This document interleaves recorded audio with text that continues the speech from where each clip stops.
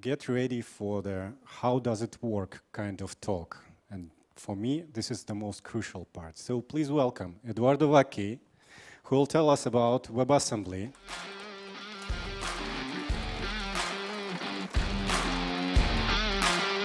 Thank you. Thank you. Welcome to WebAssembly from the inside out. So, a couple of words about me. My name is Edoardo Vacchi. You can find me with that handle pretty much everywhere.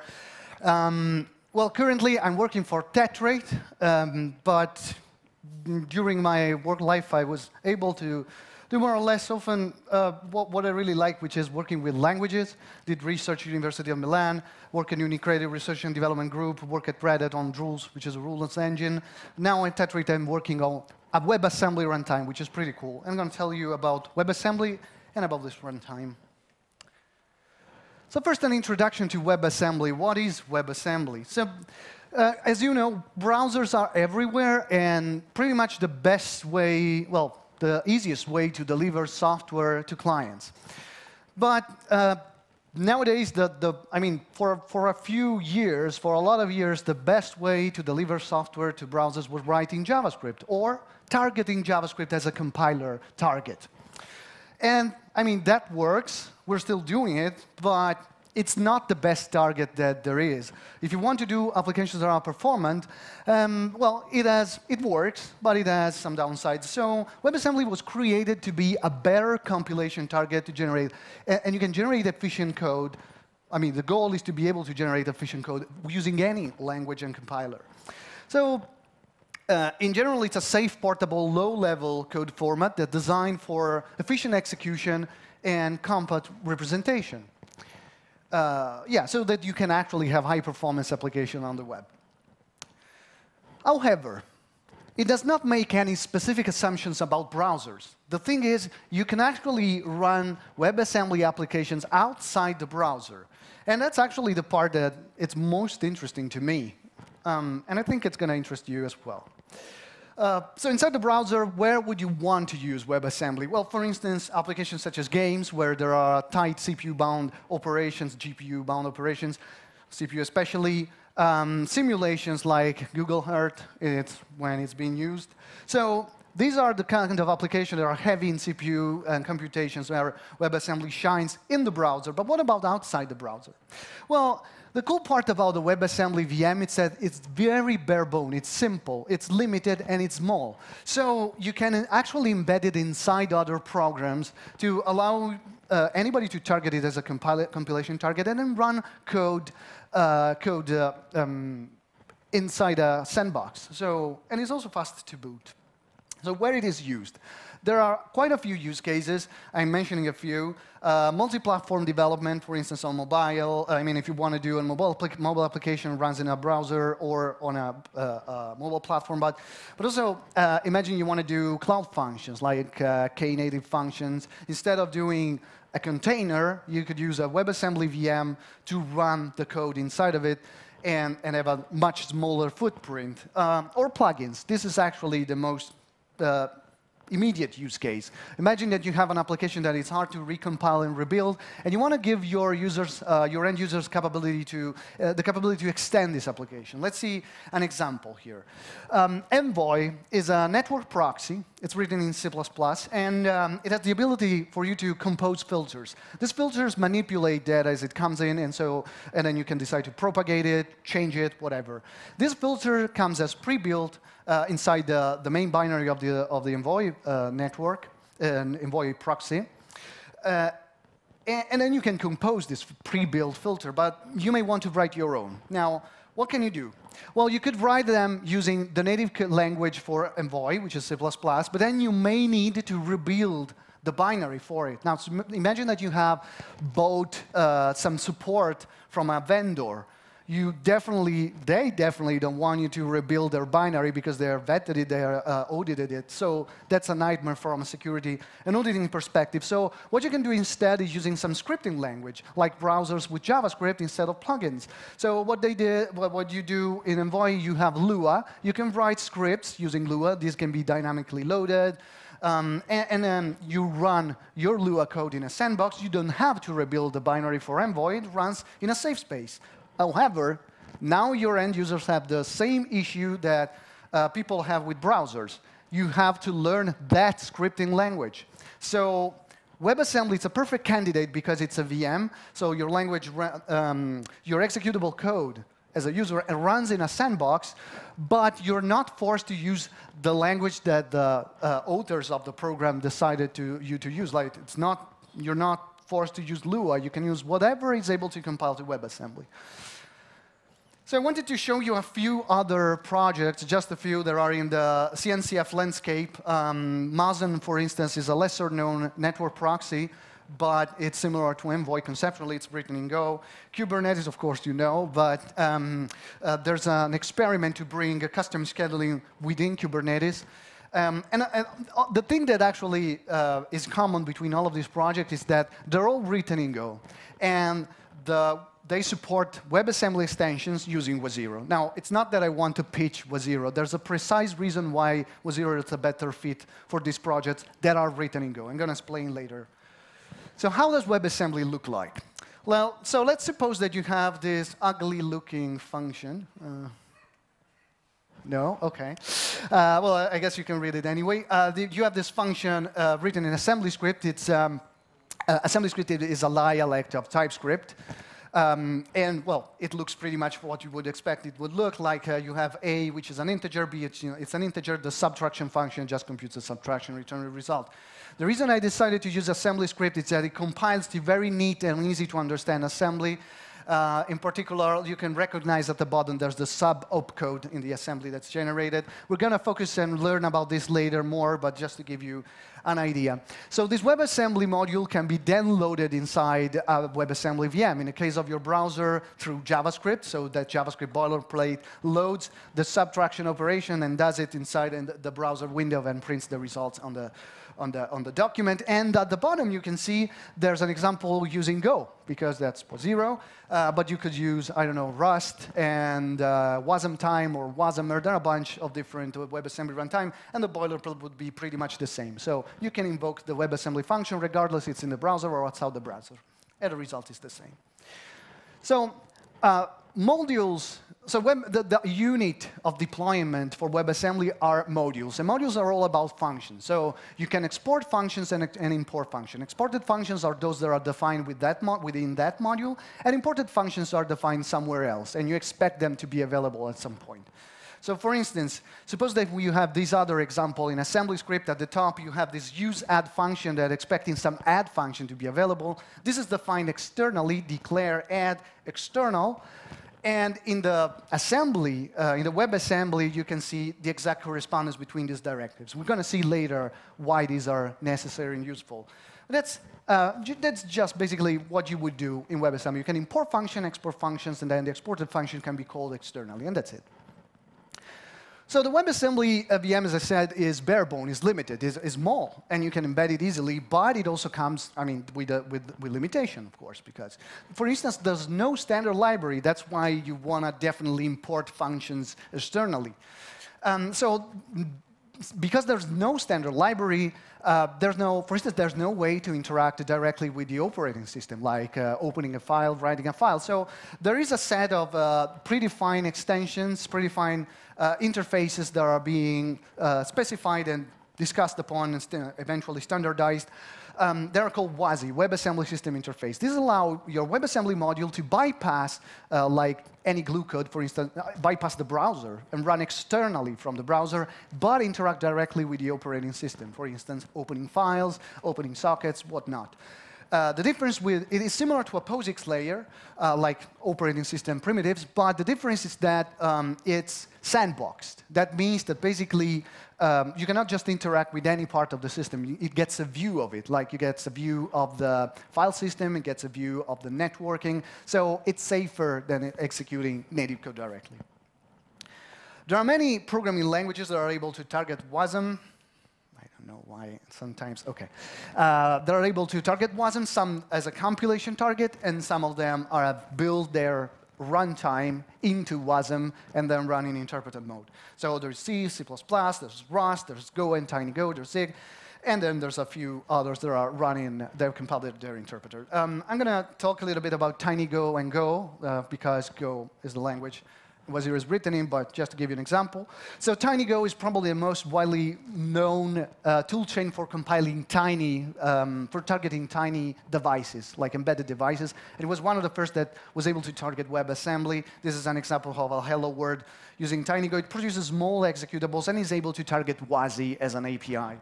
But starting with Go 121, you will be also able, it's going to be released in August, to use WASI directly. Go is able already to compile to WebAssembly, but not targeting the WASI API. And this is the same hello word compiled using the regular Go toolchain. So how does WebAssembly work?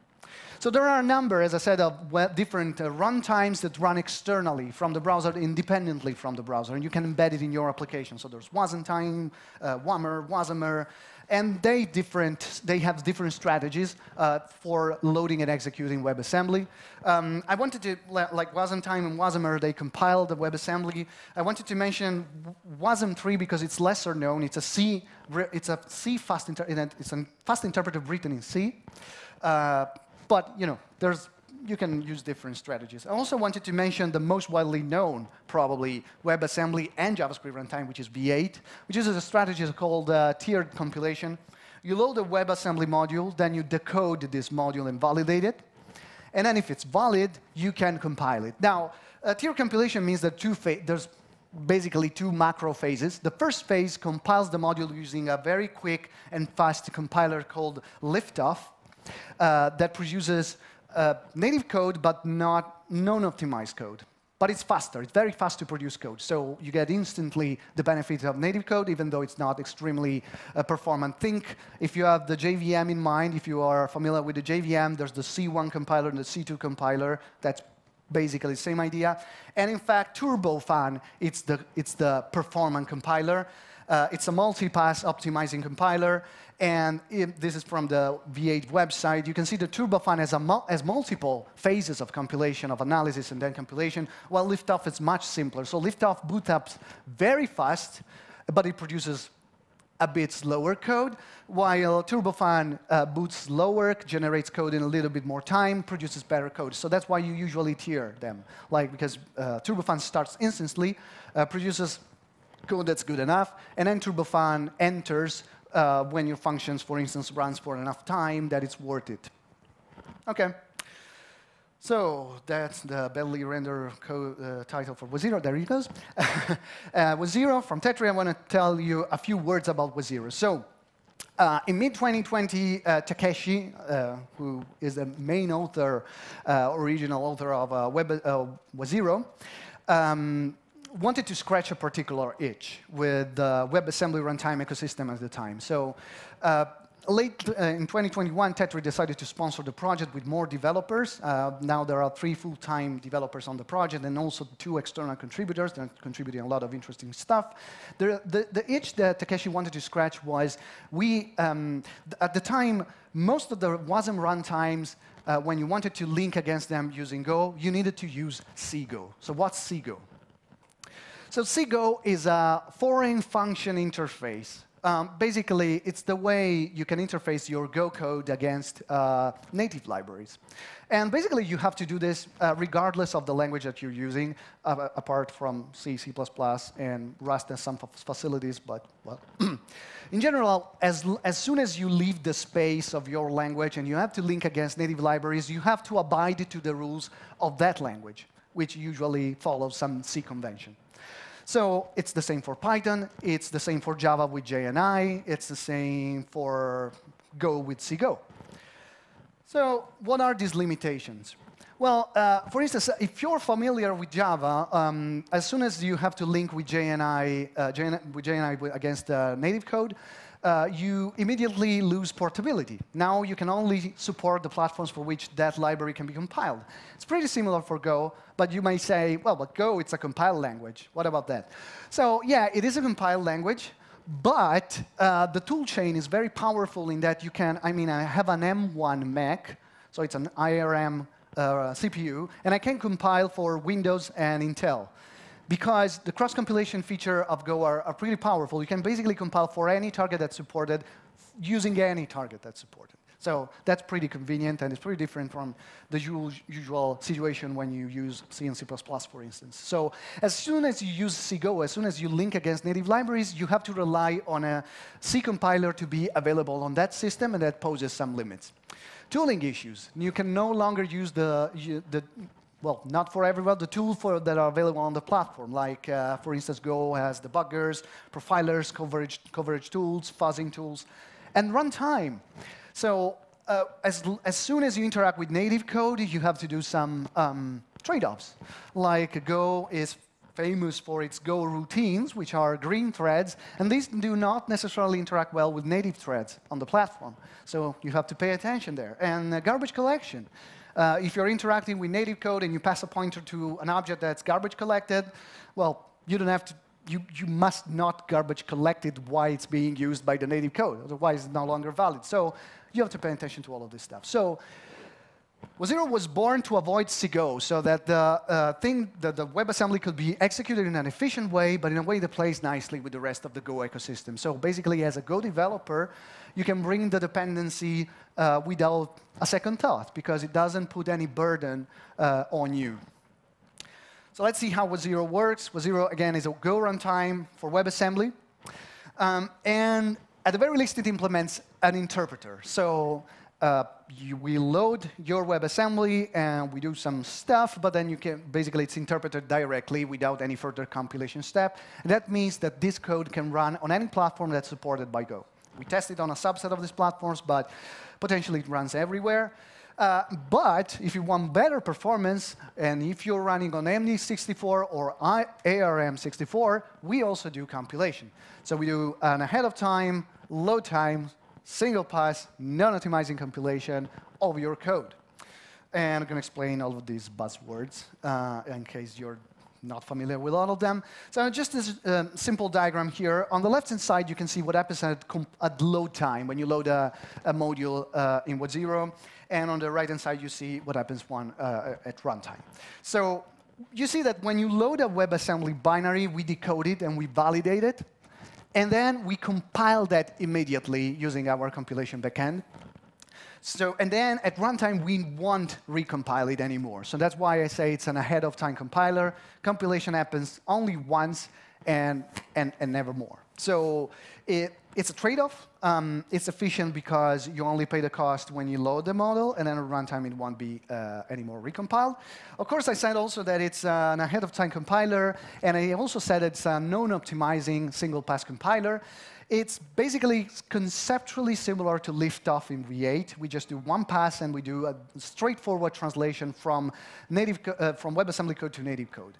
Now, the trade-off is that, of course, the code that's generated may not be as efficient as a multi-pass compiler, but the good news is that we're actually working on it. Actually, Takeshi is working on it. He's doing the bootstrapping the compiler, doing the work of organizing the code, and then it will be probably available very soon. And it will require a lot more work than that. It's a multi-month, multi-year kind of endeavor, but it will be available soon for experimenting at the very least. Another thing, another feature of WebAssembly, another peculiarity of WebAssembly is that it doesn't come with a garbage collector, not right now at least. There's a draft specification that is being stabilized as we speak, but currently that's the model that you have, linear memory. What does that mean? What that means is basically you get a big array of bytes, and then there it is. You do whatever you want, allocate it, deallocate. It's all manual. You want a garbage collector? Sure, bring it. Like compile it inside your module, but we're not going to implement it for you. So that's how Go works, for instance, in WebAssembly. So it's a downside. I mean, it's a trade-off. I mean, this way the VM is very simple. On the other hand, it puts a more burden on whoever is implementing the compiler. There are other limitations. You don't have support for portable threads except experimental. You don't have exception handling native inside of VM. You can do something to support it in some way. You don't have dynamic module loading. You don't have virtual calls. You can basically find ways to work around all of this. It makes the model simple. There are draft specifications for basically most of these features. But currently, that's the current state. And you can already do a lot of stuff with with this little support. So let's get back to this example with add and use add. So as you see, there's at the top, there's the declared function that's external. It's defined in some other module. At least I expect this to be defined in some other module. And then I have my useAdd function, which is actually defined within my module with proper code. So what happens at runtime? How do I make available the add function? Well, so at the bottom, you see that we have our module that's called need add. And we have, and then we have the other module. That doesn't really work. We have our add function. And this add function is calling some function called useAdd. This function useAdd is imported externally and needs to be available somehow. So the way you make available this function is by providing an implementation. And the way you do it, for instance, in Was0 is by defining what we call a host module. A host module is basically a virtual module that's defined in Go code. And basically we say, OK, the module at runtime, the WebAssembly module at runtime requires some module called myHost to be available, and it must define some add function which has some signature. So what I'm going to do is define that function in Go, so that at runtime, then the two will be available together, and everything will work.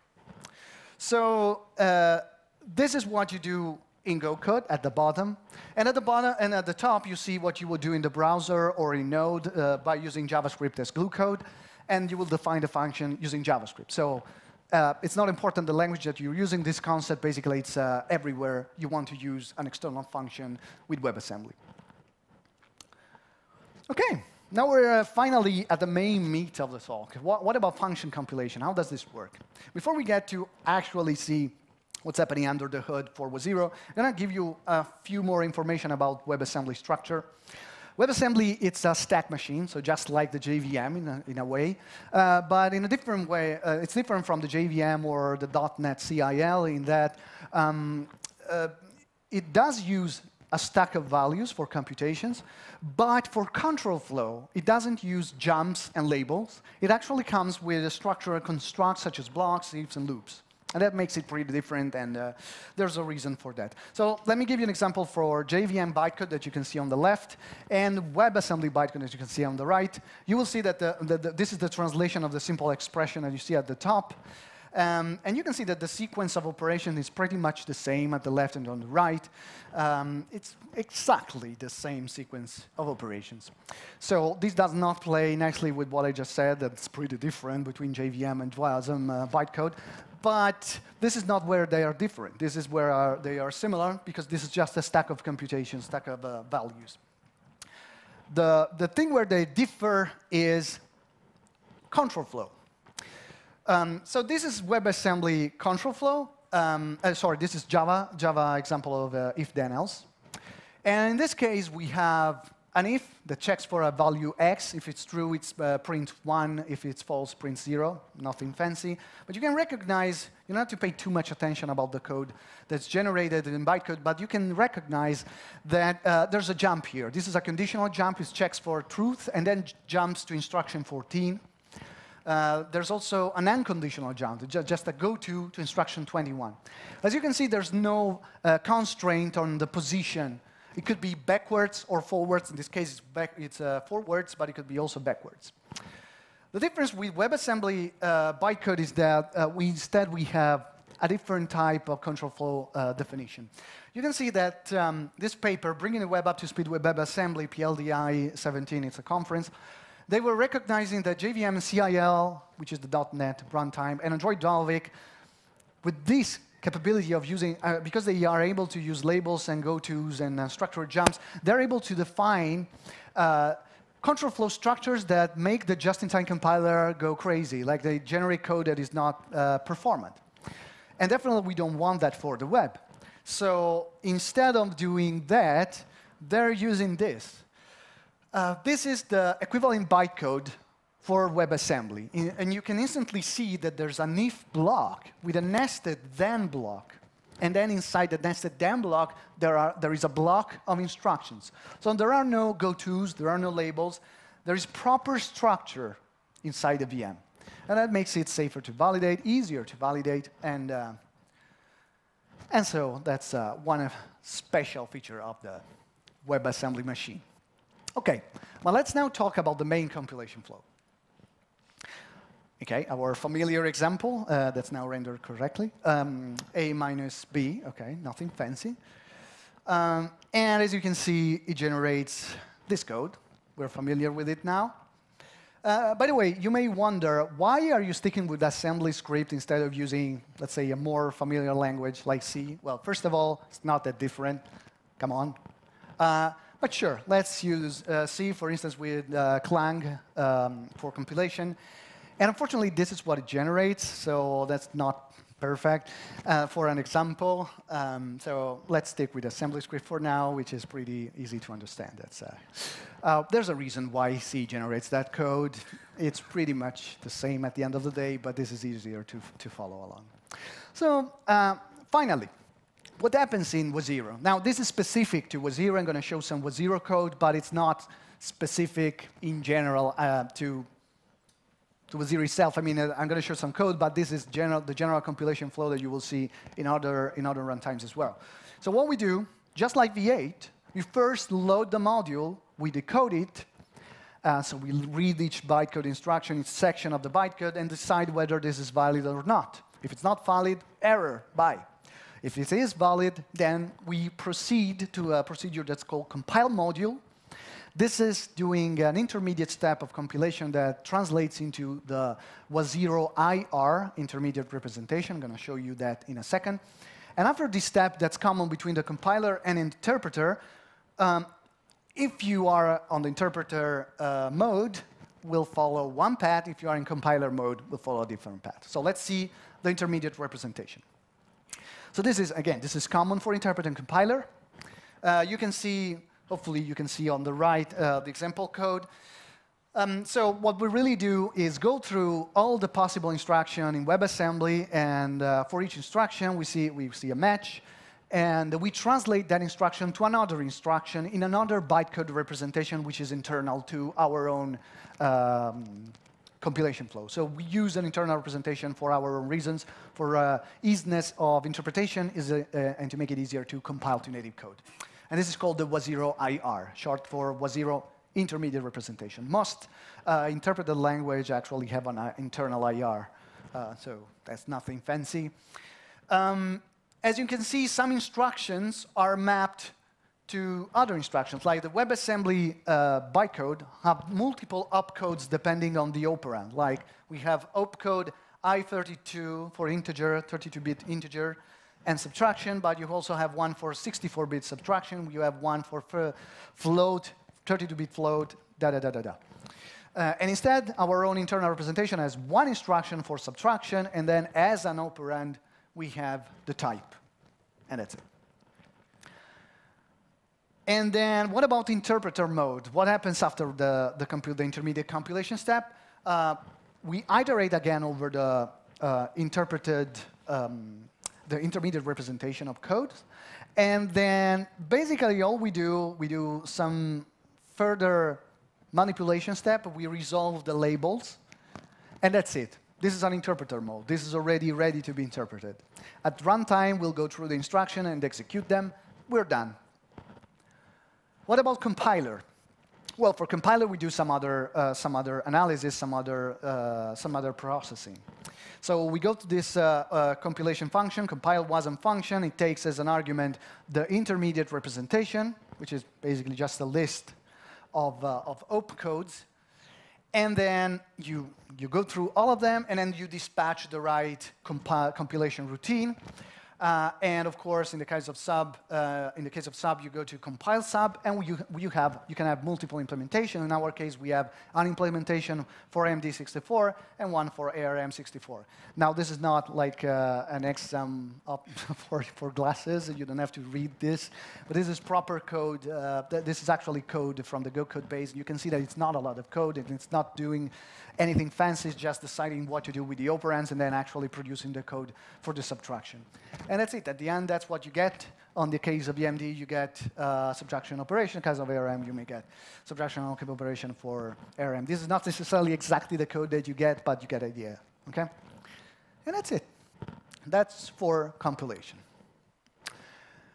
OK, so what about function invocation? Because that's another kind of a thing to do. Like we have, so basically so far we have read the WebAssembly codes into an array, into a slice, go through each instruction one by one and translated each instruction one by one into one or more Was0IR instructions. And in the case of interpreter, we're done. In case of a compiler, we go again through all the Was0IR instructions and then produce multiple, usually multiple, native instructions for the correct CPU architecture. Now, how would you execute that? Remember what we said at the beginning. At load time, we compile the module. So basically, now we have covered everything on the left. Let's talk a little bit about the right. As you can see, you can instantiate your module several times. Then you have exported functions. These exported functions can be invoked from your Go program, your JavaScript program, whatever. And the exported functions are inside a table, inside a list of functions. These functions can also invoke themselves, of course. Functions can invoke other functions. And then you have a bunch of other things, including memory, globals, and other values that can be also exported. Not going to through those today. So what happens when you want to execute a compile module, a compile function? Well, as you recall, WebAssembly is a stack-based model of execution. So we have to work a little bit with the stack. We have to make sure that the stack is correctly set up, especially when we jump into native execution. Once you have done this preparation, then we can jump into the execution of native code. How do we do that? We take basically the array, the slice of memory where we have written the instruction. We map the instructions into memory, and then we just jump into this huge array, and then we'll just let the CPU go forward with the execution. In the case of what we expose to the end user, it's an interface with a call method, and they won't know what's happening under the hood. This is actually how it's implemented. And for the interpreter mode, you don't jump into native execution. You just invoke, you just enter a loop that decodes the instruction and just dispatches the semantics, and that's it. All right. So what happens when you have execution of during execution you have some errors?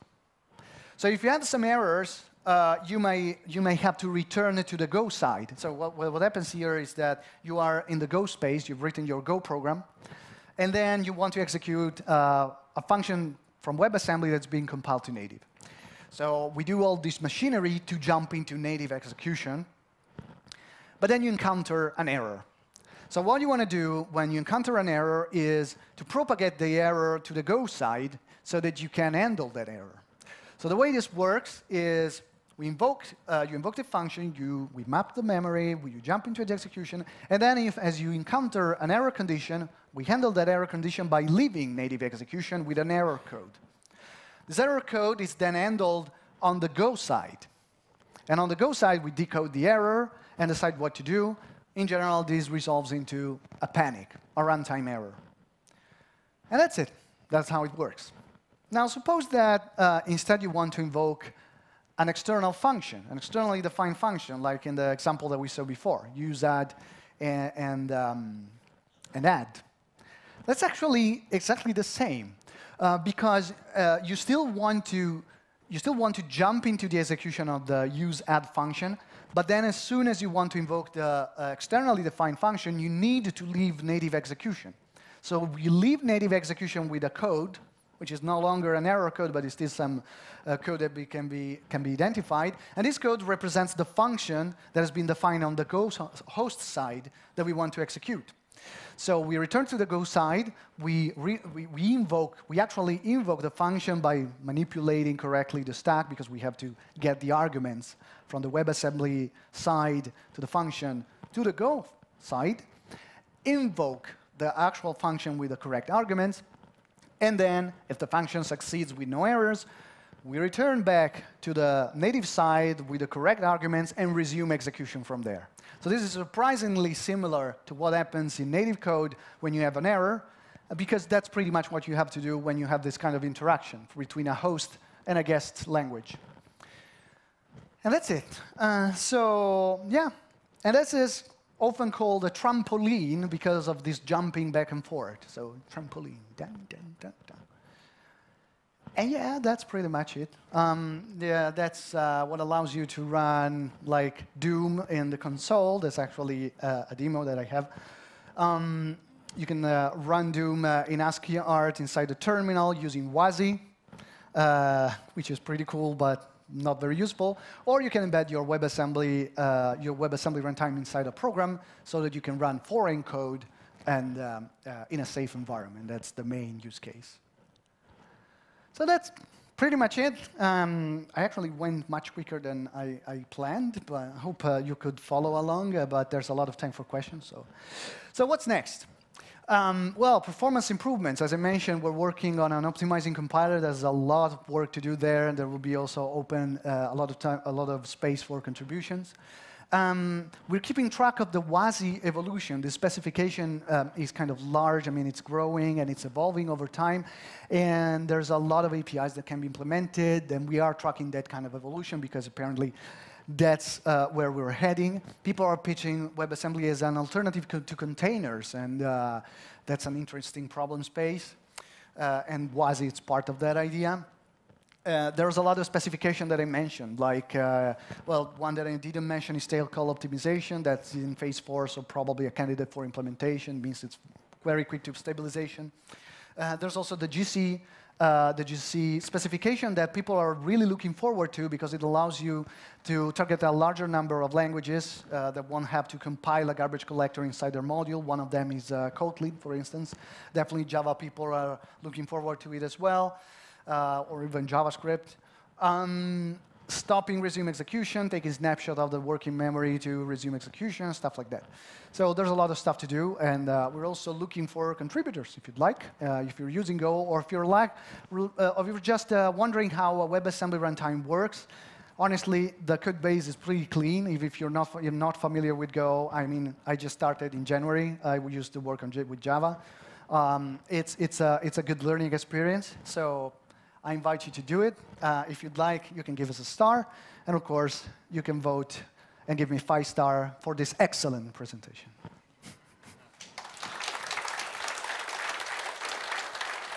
Thank you very much, Edoardo. We have plenty of people here. Any questions? Raise your hands. You're too shy. We have a pair of socks for the guy with the best question. Please, don't be shy. Yes. Oh, we have 2. Thank you for a very good speech, but can you explain more about how you solve the validation problem if they have only in a special platform, for example, for ARM?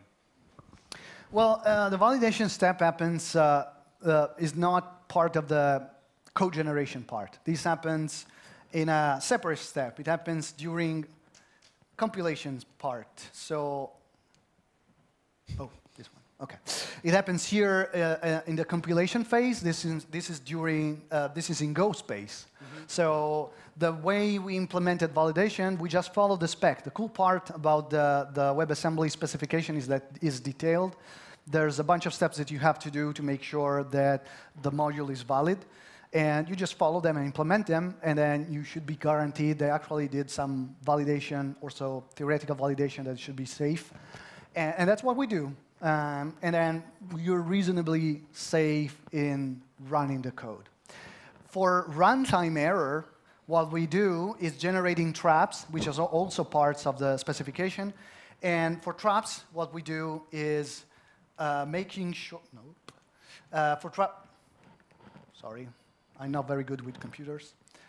For traps, what we do is this jump around. So we compile the validation code inside the generated code, and if there's an error condition, we handle it there, and we just raise the error on the Go side so that people can handle that on that part, because that's what you want to write.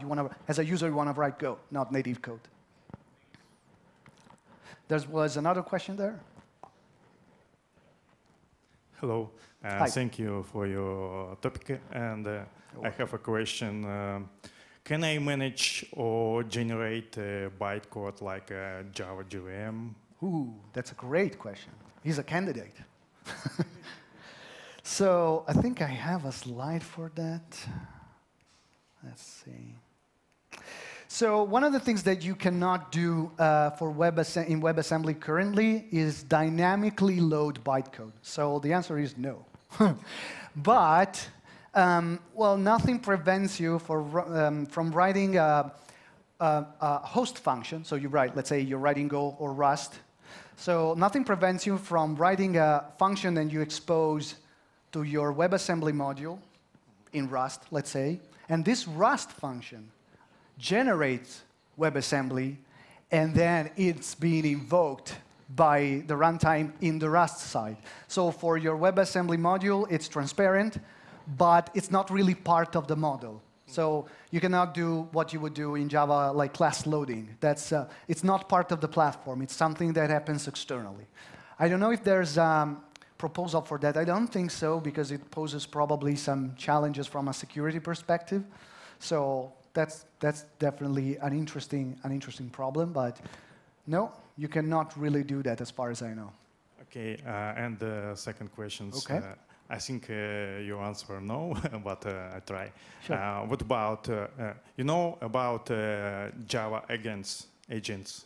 Right. Yeah. What about for WebAssembly, the same tool? Or? Definitely a candidate. Okay. That's another good question. So, you know, Java agents actually run, in a way, they run before the actual execution. So there's a few interesting projects that are doing experimentations in general with bytecode, WebAssembly bytecode manipulation, bytecode instrumentation. And you can do that, but it's not part of the model. So you could write some extension to the WebAssembly machine that allows you to plug a bytecode manipulator to transform the bytecode dynamically, or at least before execution. And that's actually one way to do, for instance, profiling, or some other sort of instrumentation. Like, for instance, people are often using WebAssembly for things like blockchain, smart contracts, stuff like that. And in that case, regardless of your opinion on that, in that case, at the very least, you want to be able to count instructions and terminate the execution after a while, or if you reach the gas count, you know. And that could be done, for instance, by rewriting the bytecode. And you can do that at load time. So I wanted to skip quickly to these slides. This is a profiler that's written on top of Wasm, because I wanted to mention, you know, bytecode instrumentation. There are things that you can do externally, and this is how they did. This is how they did it for Wasm. This is actually an extension to Wasm from some people, really cool people that are committers and work with us. And the way they did it, they are. I wanted just to show you the link, if possible. Anyway, it's called WZProf. It's written on top of Wasm. The way there you go. The way it works, basically, we have some hook points inside a VM to attach listeners that gets invoked during function invocation. And by doing that, you can also walk the stacks. And by walking the stacks, you can also look at profiling information, like how many times that function was invoked, the stack trace and all that otherwise you couldn't do, you wouldn't be able to do normally in WebAssembly. And that way you get a profiler for WebAssembly. And I think that's some of the tools for Java use agents for. And that's actually pretty cool stuff. It allows you to use Go tooling for do profiling. So you use Go tool pprof to do compilation, profiling. So that's generic Go tooling that uses prof under the hood. So it's pretty cool. Other questions? Here we have one. Hi, thanks for the talk. I want to ask you about your thoughts about Threads proposal, this proposal on a phase 3 right now, and does it make sense to implement it in runtime, Go runtime? Which one? Threads proposal. Threads, okay, that's a good question. Okay, that's an excellent question. Yeah, we have another candidate. Yeah. So Threads is actually in phase 3. These specifications, in case you guys don't know, the rest of the people on the audience don't know, these proposals go through a series of phases. There's 4 phases, and then the final phase. So it's 5, really. And when you get to the 4th stage, basically, it's pretty much ready for implementation. So 3, it's just a little bit before that. So as a policy, we don't really want, we are a very tiny team, and we don't want to rush into implementing stuff. But actually, like last month, we had another of our external contributors that used to work with us in our same team, same company, that wanted to implement threads, and he started to implement it on the interpreter side. Unfortunately, we had to revert the commit. I mean, he decided to revert the commit. It's not like, we revert your commit. Because unfortunately, the specification didn't cover all of the cases, apparently, or at least we weren't able to understand. I mean, we didn't get enough coverage to understand where we were going wrong. And so the test cases were flaky, and it was just unreliable. So we tried. Definitely, that's a good candidate for, for being implemented in the future. It's going to be a mess, because it's not just about threads.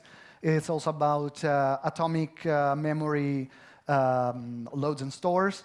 Just like the GC spec is not just about garbage collection, but also about memory layout. The names are sometimes a bit funny. And so that's going to be a bit painful, but it's definitely a useful feature. For instance, if you want to port JVM code, people do some assumptions about the ability to run threads. Whoa. Please turn on the mic. OK, so since browser has some constraints on a hardware level, like we can talk about memory, CPU constraints, anything that is set by the operating system, is it possible to somehow hack those constraints inside WebAssembly? Well, ideally, no, but I'm not a security expert. So the question is there some holes? Well, there must be some holes. No, I'm just kidding. So conceptually, the WebAssembly module is very simple and limited. If you don't consider WASI, which is the set of APIs that allow you to give access to your system, to your machine, you have an extremely fancy calculator. So you cannot really interact with your system. Maybe if the compiler, if you have a native compiler that compiles the WebAssembly code into native, if the generated code is faulty, maybe you could do some, I don't know, denial of service or something.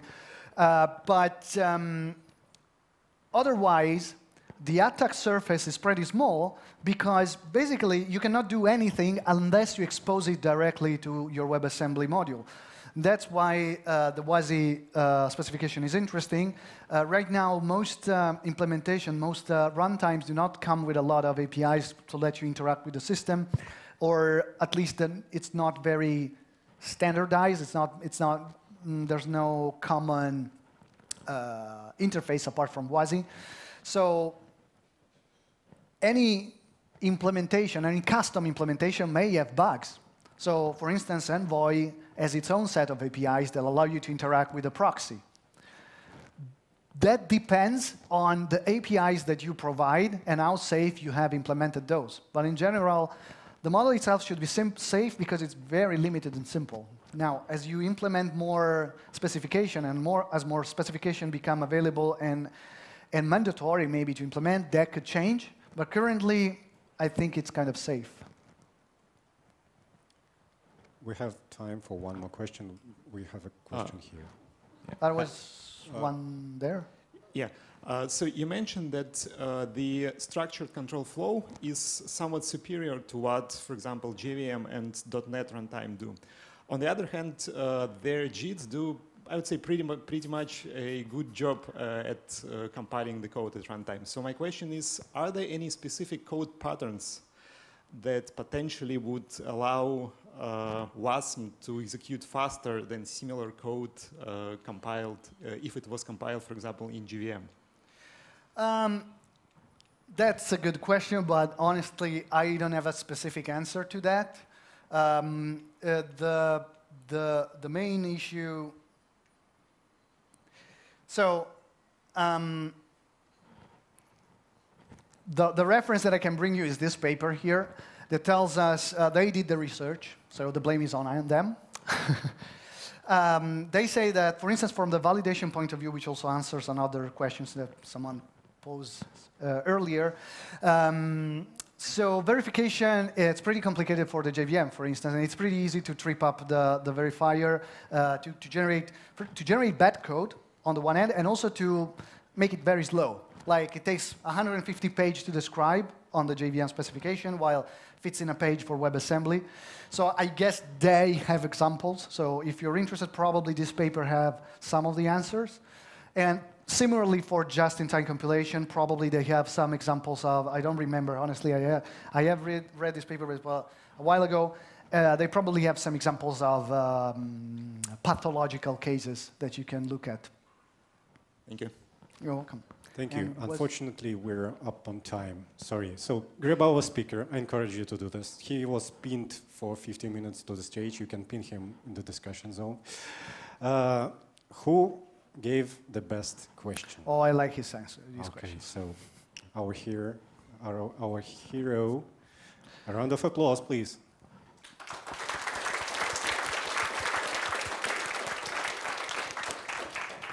And another round of applause for our lovely speaker. Thank you very much. Thank you. Let's give another round of applause for the organizer. They are excellent. Great selection of talks, and not just because I spoke.